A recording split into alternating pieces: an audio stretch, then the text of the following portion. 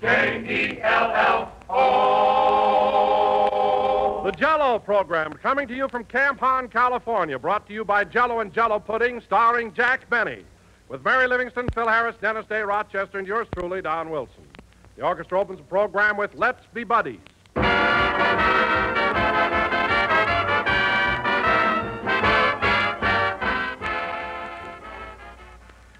Today, friends, Jell-O gives you more flavor, more real rich enjoyment than ever before. Because today, Jell-O's famous flavor is locked in to bring you added pleasure. By means of a new and exclusive process, Jell-O's grand goodness is locked right into the tiny Jell-O particles. And that assures you of extra rich flavor. Never before has Jell-O been so wonderfully good. Never before has its bright, scintillating color looked more beautiful. Never has its tangy, intriguing flavor tasted more delicious. For here's flavor that makes you think of the real, juicy, ripe fruit itself. Flavor that's better than ever, now that it's locked in. You can prove that it's locked in with your very next package of Jell-O. Simply open the package. Notice that there's no telltale aroma, no sign of escaping fragrance and flavor. Then dissolve the tiny Jell-O particles. And notice how Jell-O's captive goodness comes pouring out in a rush of richness. Get Jell-O tomorrow. You'll find extra delight in Jell-O's grand, locked-in flavor.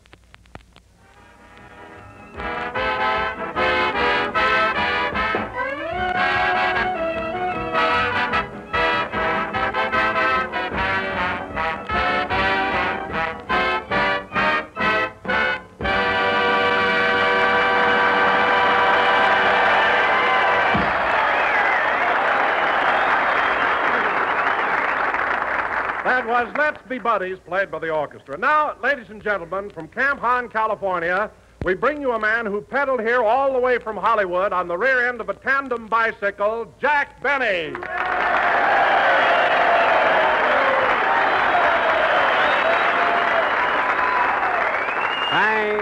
Thank you. Jell-O again. This is Jack Benny talking. And, Don, you can joke about it if you want to, but believe me, a tandem bicycle is the way to travel nowadays. You pull into a service station, the attendant checks your tires, wipes off your goggles, you stick your tongue out at the gas pump, and away you go. Now, it's really marvelous. Well, Jack, you'll pardon me for saying so, but, you know, you and Rochester were certainly a funny-looking sight cruising along the highway on that two-seated bike. Funny looking? Yeah, Rochester in his chauffeur's uniform, and you in that, By the way, Jack, what was that weird-looking thing you were wearing on your head? You looked like Buck Rogers. Oh, that? Well, you see, Don, I've got a girlfriend that's a deep-sea diver, and she lent me her helmet to keep the wind out of my eyes. It was, really darn nice of her, you know. Deep-sea diver? My goodness, that's a pretty strenuous job for a woman, isn't it? Oh, she's rugged. In fact, Oh, really, Don? Oh, she is something. In fact, I took Myrtle, that's her name, Myrtle Minkelhofer. Anyway, I took Myrtle to the wrestling matches the other night, and on the way home in the cab, she won 2 falls out of 3.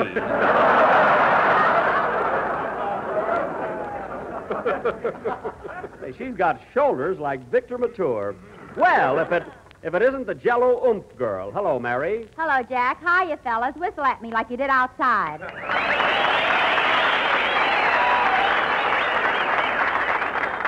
Oh, say, you're really popular here, Mary. You got a nice hand. That ain't all they're applauding, brother.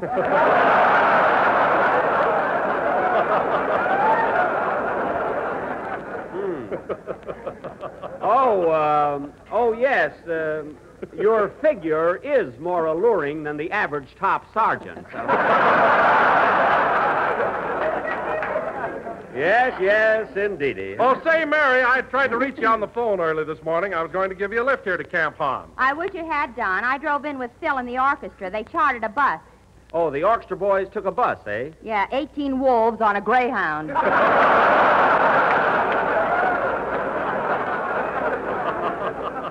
They are a spirited bunch of fellows, you know. Oh, yes. Oh, I'm only kidding, Jack. They behave like gentlemen. In fact, they rehearse their band numbers all the way down here. In the bus? Uh-huh. Boy, is my neck stiff from ducking a trombone. Well, Well, you've got my sympathy, Mary. Phil's orchestra blasting away with that corny music. And you and the driver had to sit there and listen. What driver? He jumped out the window in Pomona. Oh, he couldn't stand it, eh? Well, who drove the bus? Phil? No, I did. Phil was up on the roof taking a sunbath. A sunbath? What a character. Well, here comes the orchestra leader and head waiter of the Biltmore Bowl now. Hello, Phil. Hiya, Jackson. Well, here I am, fellas. Make off like I'm Kay Kaiser.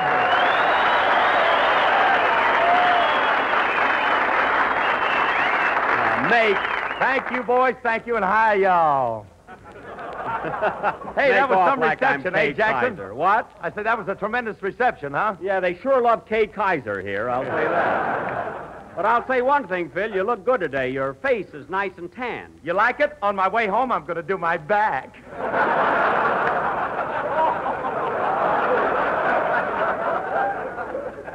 You didn't get cute enough on that gag. Listen. Hey, that reminds me, Maestro, when your boys were inside that bus rehearsing, why weren't you down there with them? Me? Yes, you. You're the leader. Don't you want to know what the boys are playing today? Look, Jackson, I just stand in front of them and shake a stick. When they're through, I stop. Oh. Unless I had a bad night.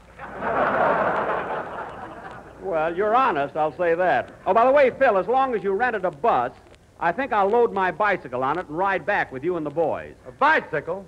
You mean you pedaled all the way here on a bike? Why, sure. Over them hills? Of course. With your legs? Now, just a minute. What's wrong with my legs? They look like they should be sticking out of a malted milk.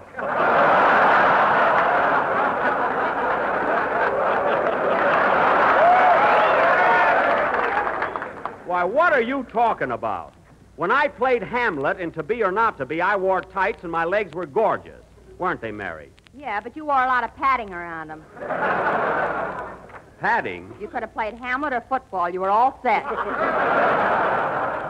Oh, you're like all the girls in Hollywood, Mary. You're jealous because I happen to have attractive limbs. I've seen better-looking limbs on a crabapple tree.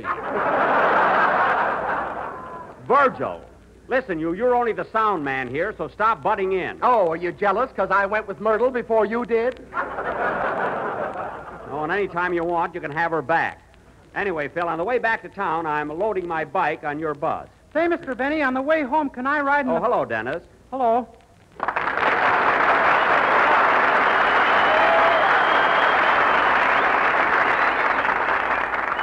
Well. Say, Mr. Benny, on the way home, can I... Thanks, fellas. Say, Mr. Benny, on the way home... How are you feeling, kid? Oh, fine. That's good. I had a little attack of hangnails, but I'm over it now. Good. Say, Mr. Benny, on the way home, can I ride in the bus with the rest of the gang? What was that, Dennis? I say, can I ride in the bus with the rest of the gang? Oh, on the way home? Of course, Dennis, certainly. Boy, am I glad to hear that. It was so windy coming down here, I could hardly catch my breath. Oh, it wasn't so windy. Don't tell me. I was sitting on the handlebars. Well, what of it? You had a nice soft cushion under you. Some cushion. Every time Rochester rang the bell, I darn near wiggled off. Well, all right, Dennis, you can ride home in the bus, so stop complaining and let's have your song. What's it going to be, kid? I'm going to sing She'll Always Remember. Well, I'm going to sit right down here and enjoy it. Hey, Virgil!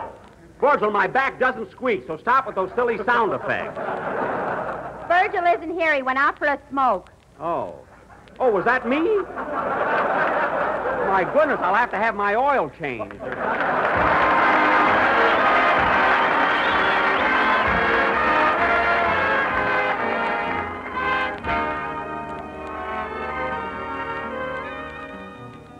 She'll always remember the night of your first day. Remember who you scolded you because you came home late. When you said you were no baby, she smiled and just said maybe. She'll always remember, so don't you ever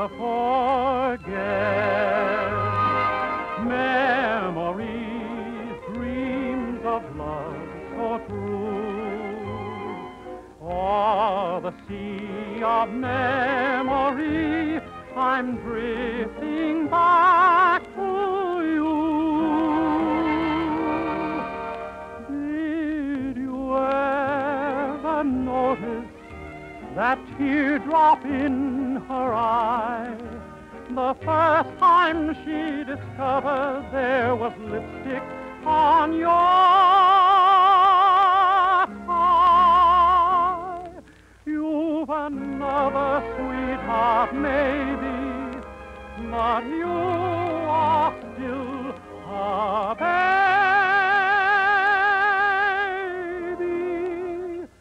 She'll always remember sort of you ever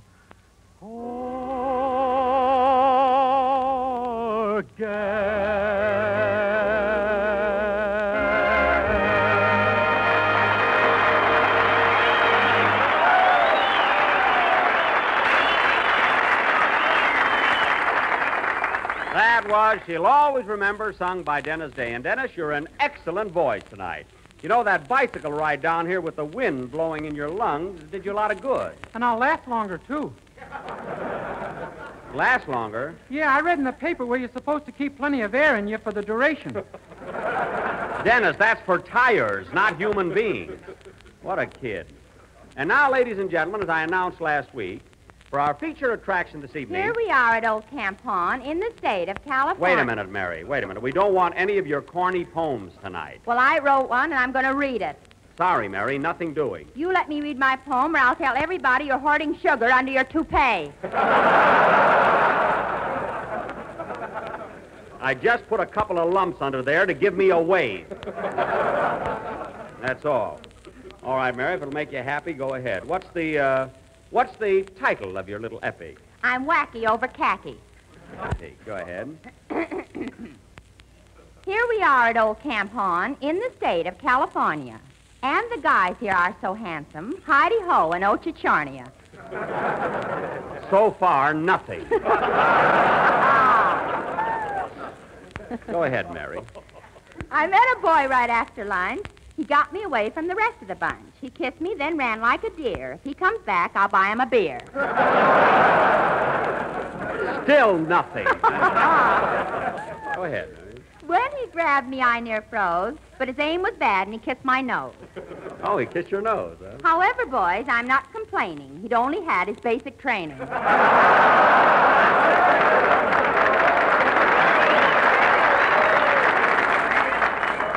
Well, that explains it, I guess. Proceed. We're glad to be here, Old Camp Horn. Phil and Dennis, me and Don.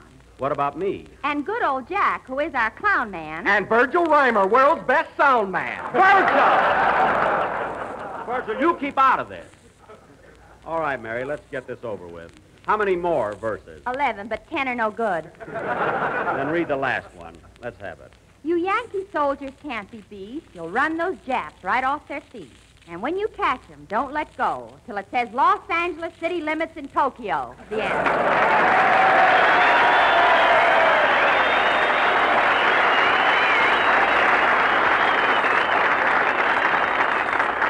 Very good. That was a swell poem, Mary. And now, ladies and gentlemen, as I announced last week, our feature attraction this evening will be a new type of quiz show called Try and Get It, in which...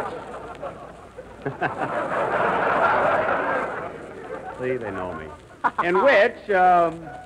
In which I, Jack Benny, will personally give away $24 to each of 5 lucky people. A total of $120. Jackson, you're drunk. I am not. In fact, I have right here in my wallet $120 in $1 bills. Here they are. Well, I'll be darned. They're those old big ones. They're legal tender. That's all that matters. Could I see one of those bills, Mr. Benny? They went out before I was born. They're just the same as the paper money now, Dennis, only bigger. Now, Virgil, I want you to take these bills and put them in the cash register. Okay.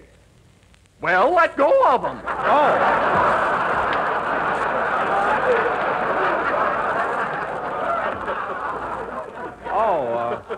Oh, pardon me. There.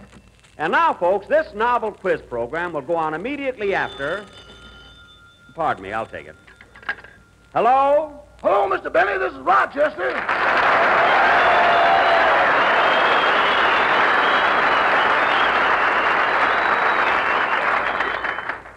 Hello, Rochester. Where are you? I went over to that garage in Riverside to put air in the bicycle tires like you told me to. Uh-huh. And I ran into a colored boy whom I haven't knelt down to a good crap game with in years.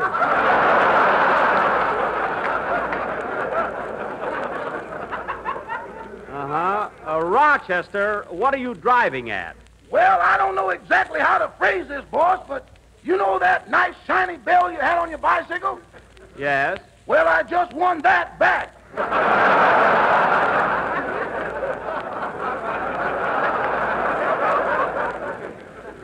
What? The rest of the bike is in escrow.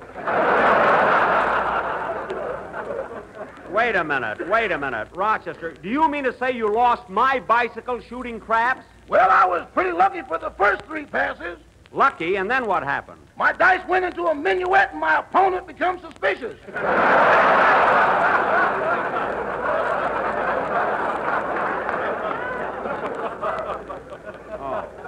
Well, I don't care what happened. I want you to go to that garage and tell your friend to give you back my bicycle. Without paying for it? Yes, without paying for it. Just grab it. Now, wait a minute, boss. That boy's got a razor that does everything but run out and get the mail.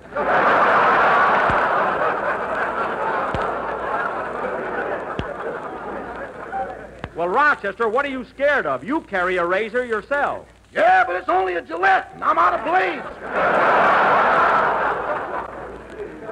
I can't help it. Now, you get that bicycle and come over here to Camp Hahn. Goodbye. Goodbye. Oh, say, boss. What? If I ain't there in a half hour, send a Jeep with a jug of new skins. All right, so long. That Rochester has got to stop gambling. All right, Phil, let's have your band number. Tell you something. I'm going to sit down and think up some questions for this quiz. I'll be right back.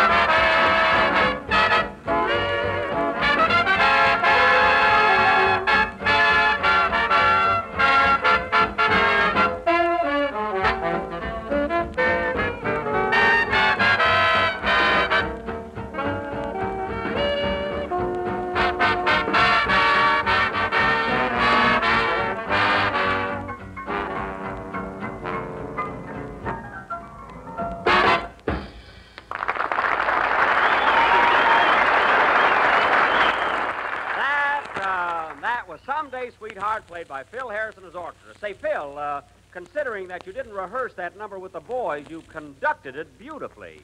But how did you know when to stop? I saw my piano player taking the cotton out of his ears. Oh, I see. However, Phil, if you, come in.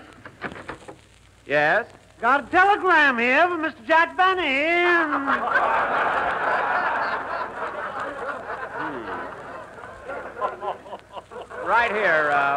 Right here, buddy. Got a sign for it, you know. Got a sign for it. All right, I'll sign. Take the telegram, Mary. Company regulations. Got the rules right here in my hand if you want to see them. Never mind, I believe you. Here, it's signed. Now scram. You forgot to give him a tip, Mr. Benny. A tip? Ain't no regulations against that. I'll tell you what, mister. Instead of a tip, I'm going to give you a chance to make $24 by answering a few simple questions in my quiz contest. What do you say? Ain't no catch to this, is there? No. No, have a seat and I'll call you. Who's the telegram from, Mary? It's from Fred Allen. From Alan. Yeah, get this. Understand you're giving away money tonight. Are you going to take ether or use a local anesthetic?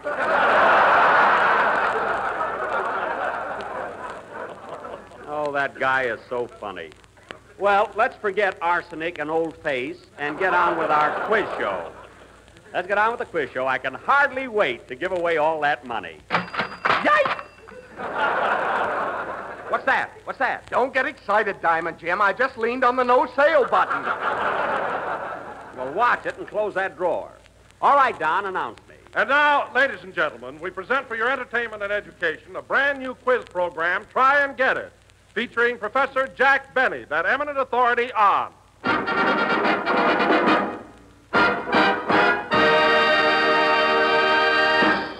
Good evening, you lucky people. Now, before we start, folks, I'd like to explain the rules of the simple yet tantalizing contest.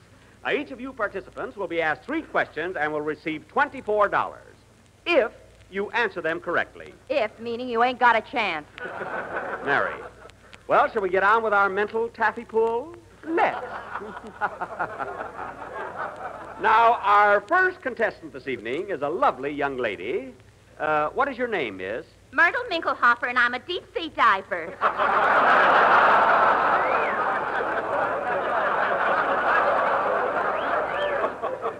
Well. Uh-oh. Quiet. Now, Miss Minkelhofer. Yes, Stinky. I mean, Professor. Now, here's your first question for $6. What tribe of Indians is liable to sue you? I didn't get you. Concentrate, Myrtle. What tribe of Indians is liable to sue you? But, Stinky, I don't know no Indians. You don't have to. Sue. Oh, the Sioux Indians. Boy, am I stupid. I guess I'm underwater too much. No, you're just a little nervous. Now, would you like to try for the $12 question? Nah, I'm lucky to get the 6. Hand it over.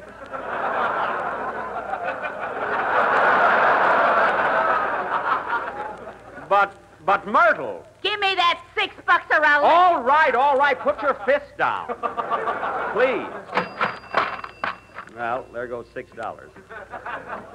Next time she takes a dive, I'm going to cut her airline.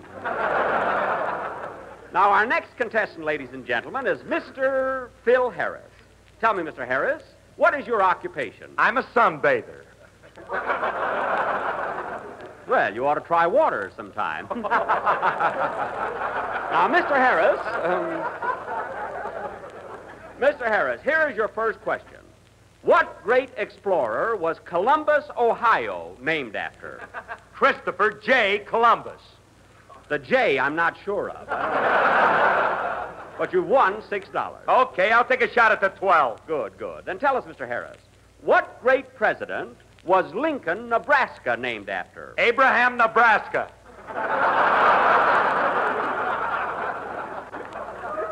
That's Lincoln, but you're close enough. Okay, come on now. Give me that $24 question while I'm hot. Very good. Are you ready? Yeah, shoot. This question deals with ancient history. At the Battle of Charonia in the year 338 B.C. Holy smoke. Now concentrate. At the Battle of Charonia in the year 338 B.C., Philip, king of Macedon, succeeded in forcing himself into the Amphictyonic Council, although opposed by what noted orator? I'd have punched you right in the nose.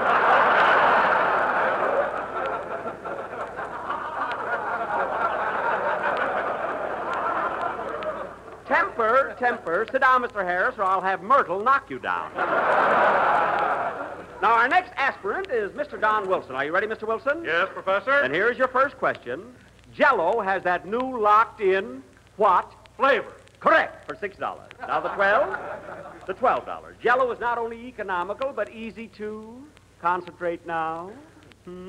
Easy to what? Make. Correct.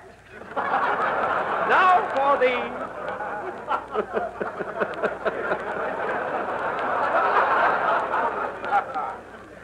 I mustn't let him win.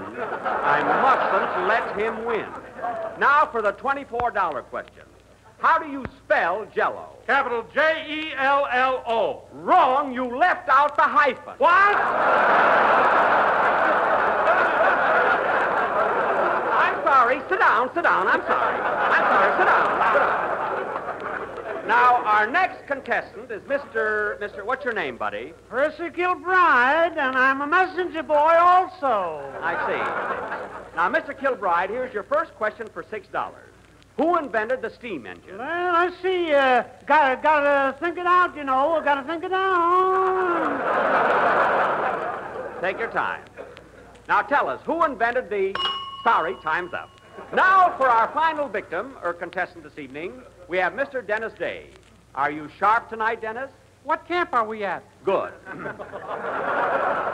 Now, listen carefully. Here's your first question for $6. How many men are George Bernard Shaw? Boy, that's a tough one. One is correct. Now, would you like to... If I say the first thing comes in my head, I'm liable to get it wrong. Sit down, Mr. Kilbride. You were late. Sit down. Now, tell us, Mr. Day, how many men are Fred Mac Murray? How much have I won so far? One is correct. Very, very good. Now, would you like to try... I got the answer. I know who invented the steam engine. I told you your time is up, Mr. Kilbride. Now, Mr. Day, how would you like to try for the $24 question? No, I'll take the 12 and quit. You will not. Virgil, don't you give him a penny. Now, concentrate, Mr. Day. This is for $24 or nothing. How many men are John Charles Thomas? Oh, I get it. One man. Wrong. John Charles Thomas are 3 men. 3 men? Yes. John Barrymore, Charles Lawton, and Thomas Jefferson. And so, folks, try and get it. Wind up the first contest by paying out a total of $6 to Miss Myrtle Minklehopper. Congratulations, Miss Minklehopper. Got the answer, Professor. Too late. Play, Phil.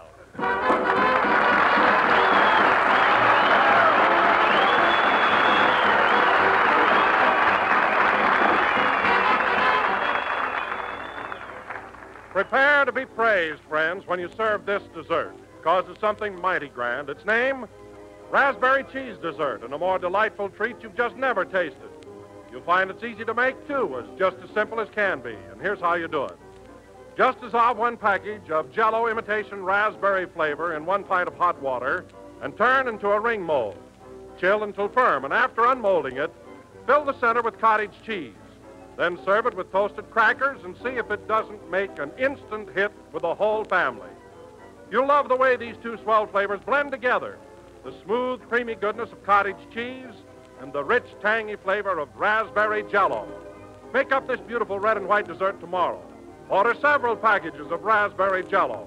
And be sure when you do, you get genuine Jello. Because Jello's new process locks in the flavor and gives you extra richness. This is the last number of the 28th program in the current Jello series, and we will be with you again next Sunday night at the same time. Meanwhile, I'd like to thank Colonel Cowley, Major Vickery, and Captain Stallcup for a swell time here at Camp Hahn. Say, Jack, What? that quiz contest of yours was the biggest phony I ever heard of. What do you mean, phony? I paid Myrtle $6, didn't I? Why don't you give her 4 more so she can have her face lifted? Oh, don't be so catty. Good night, folks.